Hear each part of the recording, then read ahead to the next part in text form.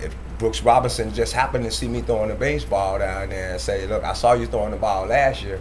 How long have you been throwing the ball like that? I said, 15 years or so.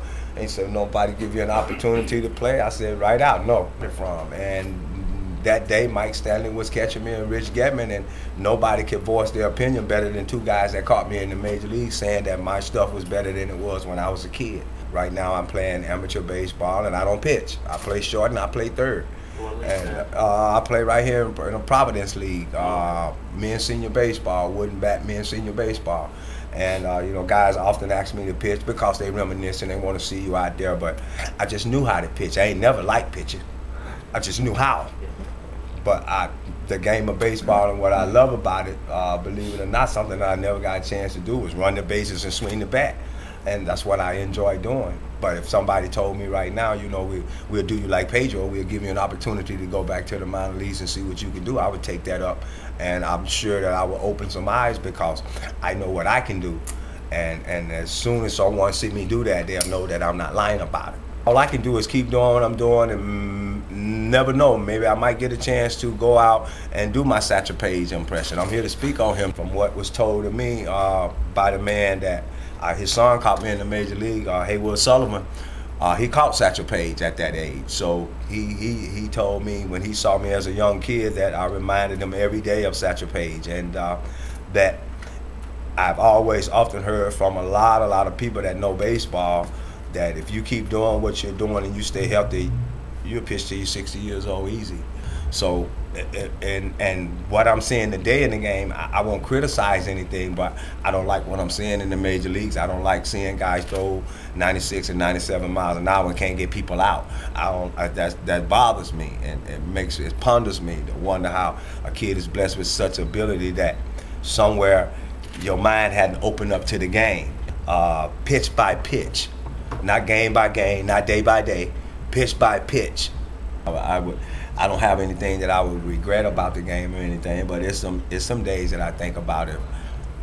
If I'd have got more rest, I would have probably felt better that day. If I wouldn't have did this, if I wouldn't have did that, I would have felt better that day. But I would like to think that it is what it is, and if I had an opportunity to do it all over again, I might approach it just a little bit different. But nobody's gonna tell me when I'm gonna stop playing baseball.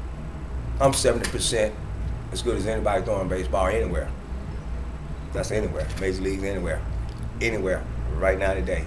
Yeah, but I don't like walking around with dynamite stuck to my shoulder, and I can't use it. I don't like that. Nobody throws the baseball nowhere better than I can throw a baseball.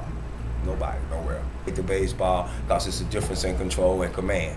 I had what you call command. Anytime I wanted to throw a baseball where I wanted it to go, it was going that spot. Anytime I wanted it, all night and all day. And you couldn't get 10 major leaguers right now to hit 10 spots in a row, in the same spot in a row. You couldn't get 10, no matter who they are. You couldn't find 10 major leaguers, and the one that could do it, he ain't playing no more. That Greg Maddux. You know what I'm saying? 10 times in a row they couldn't do it if they had to. I could do that shit with a blindfold on when I was a kid. You understand what I'm saying? I just see little bitty inklets in the game that bothers me when I see a kid throw 5 wild pitches in a ball game, and I ain't thrown 5 wild pitches in my whole career. It bothers me. You know, you know, what do you guys call it major leaguers? Because they got 97, 98 mile an hour fastballs. That's not major league. That's just a kid can throw the hell out of the baseball. Because I'm not getting the results that I want to see. There ain't no way a guy throwing 96 mile an hour and he's a starter shouldn't average 10 punch outs a game. Average 10. On a bad night, you got 10. Too as well, where the umpires are too involved into the game right now. I don't like that either. I don't like people warning dugouts and things. We grown men. Right now and there, I would find it quite uncomfortable if I can't pitch inside when I want to, how I want to, all night. Every batter's supposed to get knocked on his ass all night. Every batter. Everybody that walks in there 0-2 supposed to be worried about the ball coming up around your noggin. Every batter supposed to. Everybody's comfortable in the battle box. With 0-2, they comfortable. Come on, be for real. They supposed to be leaving their shoes. But the umpire tells you, you know, so now you got ERAs deflated.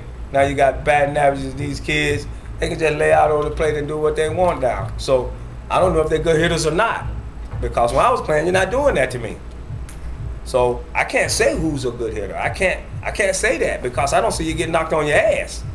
So I can't. I don't see no intimidation out there anymore, and nobody's striking fear anymore.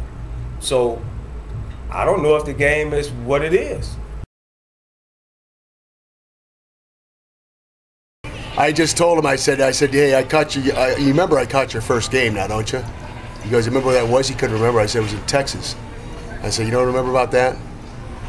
Is if you crossed me up one time, you crossed me up 25 times. I'd call a slider, he'd throw a fastball. I'd call a fastball, he'd throw a slider.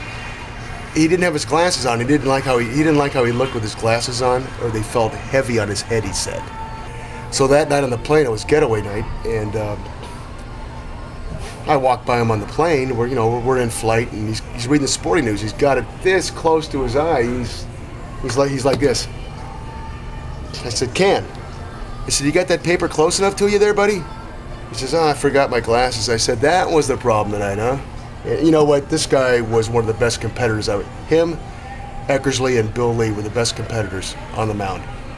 You wanted to play harder for him. And another thing I remember about Ken was he used to tie Reggie Jackson up. He had that screwball to the point where Reggie would yell out in the dugout after he got him out, throw a frickin' fastball. You know what? When a guy does that, you know you got him. So that's what I remember about Ken. Yeah, you know what? He's the second coming of Satchel Paige. You and I both know that. You know what? And it didn't matter who was hitting. He was going to go at you with 5 pretty good pitches and stuff. But he competed real well. You know, and a guy that's 6 foot, maybe 140 pounds. He hasn't changed a bit.